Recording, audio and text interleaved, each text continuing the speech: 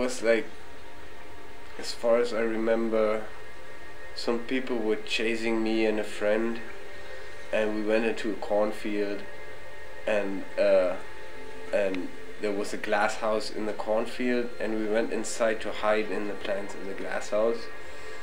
And then like these guys came and was like, I think kind of like old-fashioned like robbery guys, you know, like thieves and shit. Rednecks. And they came, you know, and suddenly there was like a horse and a rider on a horse, you know, like looking like a knight or something. And I knew he was called was it the White Knight or something, or the Silver Knight, whatever. And he was my father, you know, in that dream. I was like that was pretty cool, you know, like get saved, and he like slacked them together, like, and then we were riding back into the village somehow on the horse. That was pretty weird, you know. I didn't know what video game I played that evening, but it happened 3 times in the same dream. I was very confused. I mean, my father wouldn't suit up like that, I think.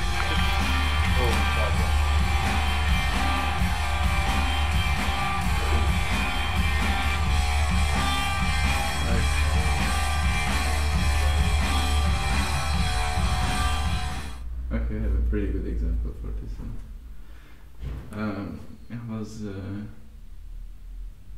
I was 15 or 16 years old when I was skating with my friend on Martyrs Desertificat Square next to the church. And we just got there, you know, skating, you know, just hanging out, talking, just popping and boards, and just not doing anything super loud or anything bothering to anyone. We were away from the people like 30 meters, so you know, like just there. And there was this old lady sitting exactly like 30 meters from us on a bench. And then she comes over and starts telling us then, oh, what are you doing next to the God's house? Why are we so disrespectful? Why are we so rude or unpolite? Or how do we care? How do we dare to do this? And blah blah blah. I told her like, okay. If it's really that bothering, we sit down. Fine, I don't care. We sat down for 15 minutes and we were like, oh, why are we sitting down? Like, come on, this is an open place. It's for everyone, and we're not breaking any law or anything.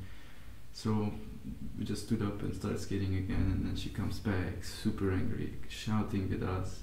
I'm fucking stunned, and she's just shouting like, what the fuck are you doing? I just told you. How do you care? How do you dare to do this to God's house?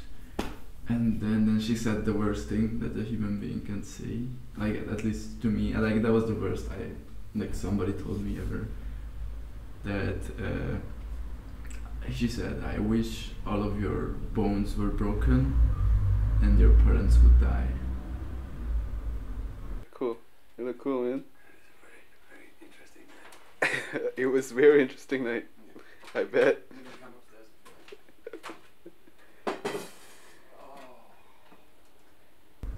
And I got totally mad. I totally lost it at that point. And I started to shout at her, just dropping my board in front of her, being completely scary, like if I wanna break her. She started to cry, and her friend came and she took her, and I was completely mad. I really lost it at this sentence.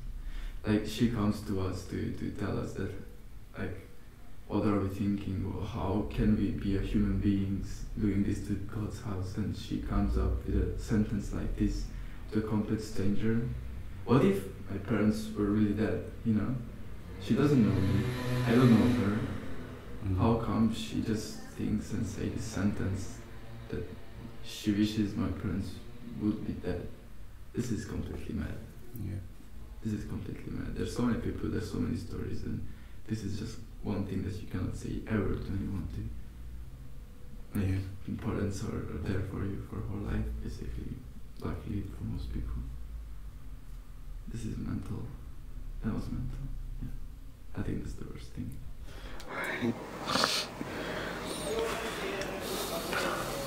What's your biggest fear? I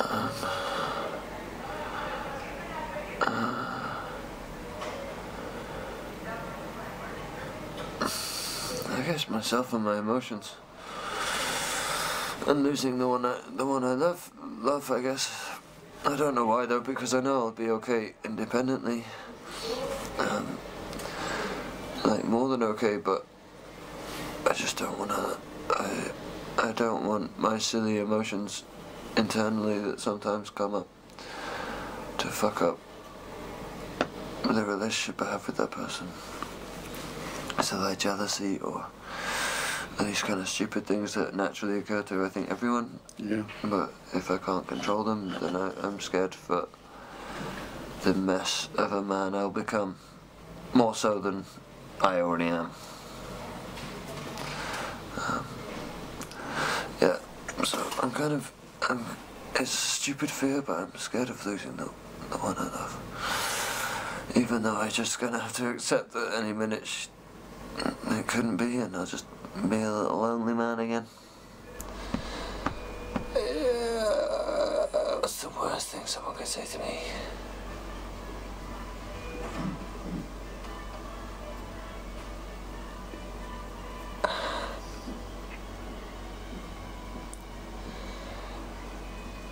Howdy, hit me with an insult. You look tired.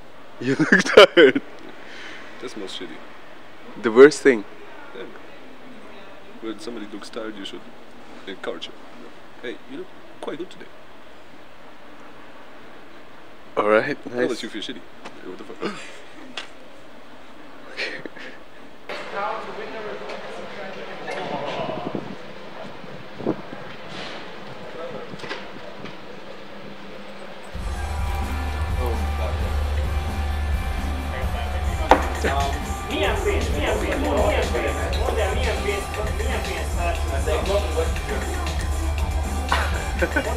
There's no money, man.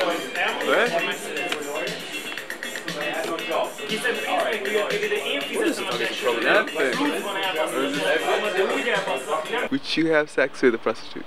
Male or female? Any. For free? Of course. Hey man, what the fuck's your problem? Should I call the security or do you want to leave voluntarily? Huh? What money back? 10,000 men? Are you fucking kidding me, man? Should I call the security or not? What money is this? What money? You think I stole your money or what? I paid his bill. You paid it, he paid your bills, man. You didn't spend a single money.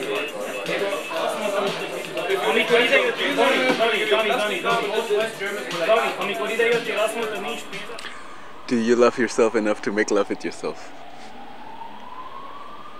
Probably not. I'd rather go for the prostitute. Yeah, sorry, man. Yeah. Like smuggling, bro. So when the war came down, they told me there was like a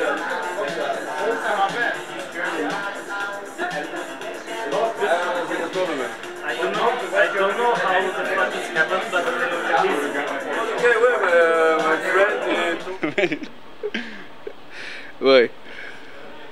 Is that question number 4? What's your biggest fear? Biggest fear? Yeah. Live in the streets without anybody. Alright. That's it. Big time. Big time.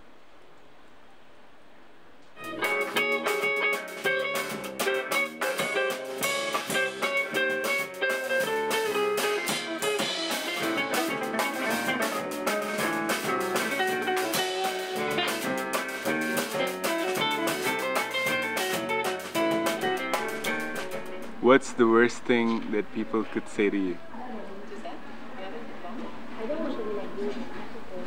Some some lie. I don't know. Maybe. But you don't have to meet.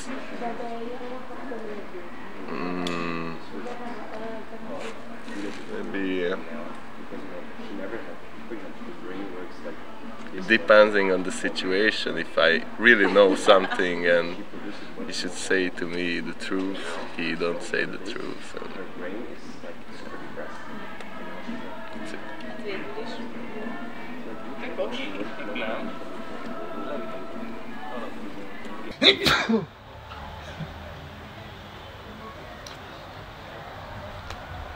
Yeah. God bless you. Who? God. Which one? The only one. The There's only only one God existed. Yeah. Gaia. Gaia. Gaia. So, do you like coffee or tea? I like both coffee and tea. In the morning I drink coffee, and other times when it's not morning I drink tea usually. But sometimes I drink more coffee when I feel like. Yeah. But sometimes I just drink tea in the morning. You know, it's it's like. It's really like what you feel like having. What I feel like, or what's there. Sometimes it's just, oh yeah, there's some coffee. Oh yeah, then drink some coffee. Oh yeah, there's some tea. Oh yeah, then drink some tea. One day you think, oh, it's like the perfect thing, and we are matching together so well. And the other day you think, oh no, it's like some total bullshit that my mind is made up, and I'm like, yeah, whatever, I don't want to suffer, I don't need this. And the next day it's something else again.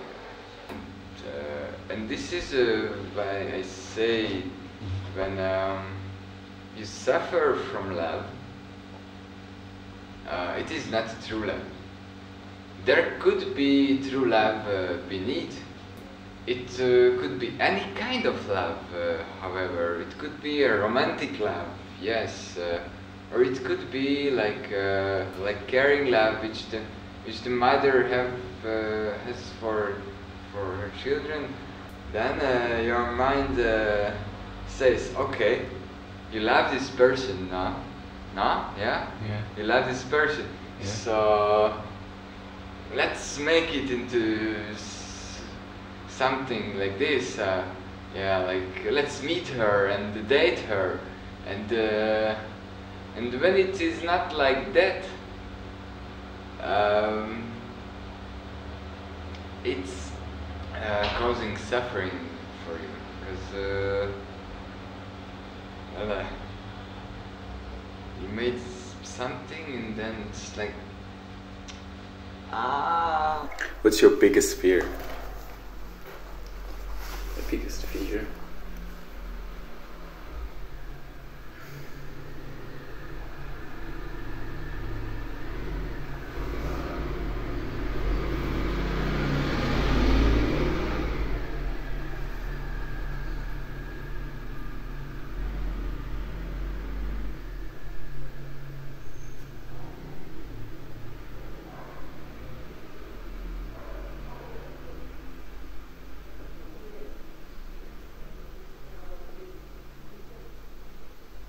I think to lose my family, my parents, my brother, my sister.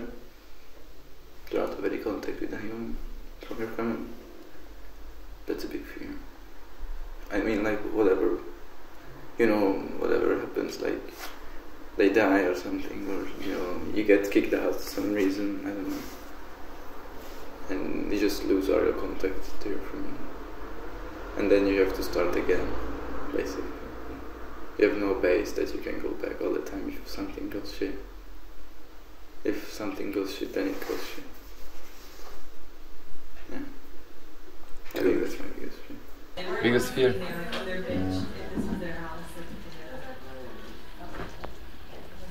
Never thought about it. Like, what is my biggest fear? Right now, I think it's like meeting my father at this moment. I think. Although last time I guess I saw him, and I was kinda in fear or something like that. But I'm like delaying this moment because I've not seen him in the last 5 years. I decided not to see him, and yeah, maybe this re-meeting I'm feeling of at the moment. Maybe this is my biggest fear at the moment. Why? I don't know. Alright.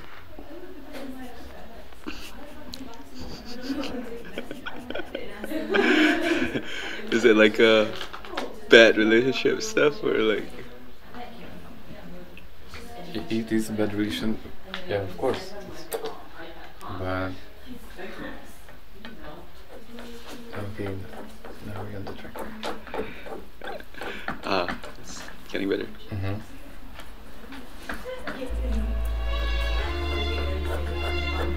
Maybe the first chord went wrong. So when I was like, I don't know, 4, 5, something like that, maybe even earlier, I was like on the lake, you know, and I had one of these air blown soft boats, you know, with a paddle and stuff, and the lake was quite, you know, going quite flat into it, you know. I couldn't swim, and I was like paddling out, you know, and looked down and couldn't see the surface, you know, the ground of the water. So I tried to step out with one leg out of the gumboat and reach the bottom, but I couldn't, and of course the whole boat flipped around, you know. And I was in the water and I couldn't swim, and I still couldn't reach the ground, and I was quite panicking around and waving to my parents who were on the beach, and they were waving back, you know, like, hey, he's like having fun, you know, nice. And like then I like just got down under surface, and in the end my father took me out, like he realized something's wrong, and actually it was like really flat there, and at any other place I could have stand easily, but at this place there was some kind of crate, some kind of bowl, you know. It was a bit deeper, and yeah, exactly at that spot I went out of the boat.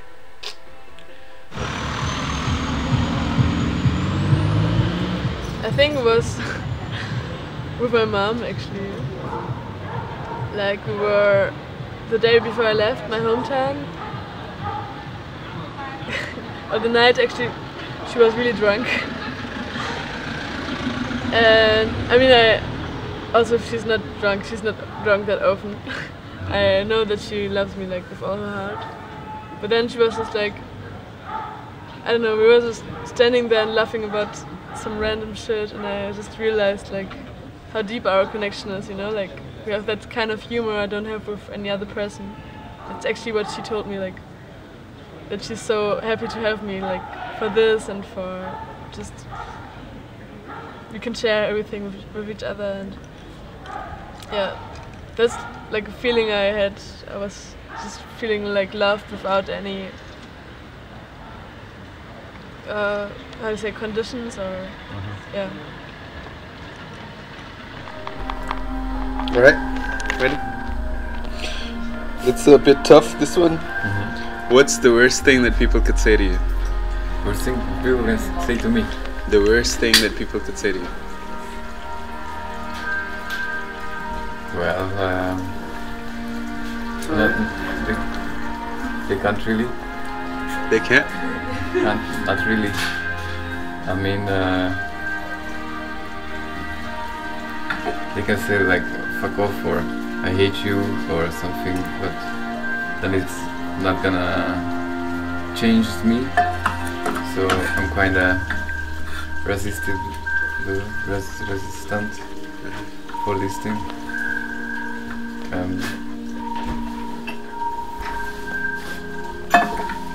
don't tell that I'm gonna feel good if somebody say like he or she hates me, but it's still not going to change me. The way I am is the way I am, not because somebody tells me things or nobody will change me in this way, I think. So they can't tell me bad things or something like this, I think. Alright. I try to be like that, you know.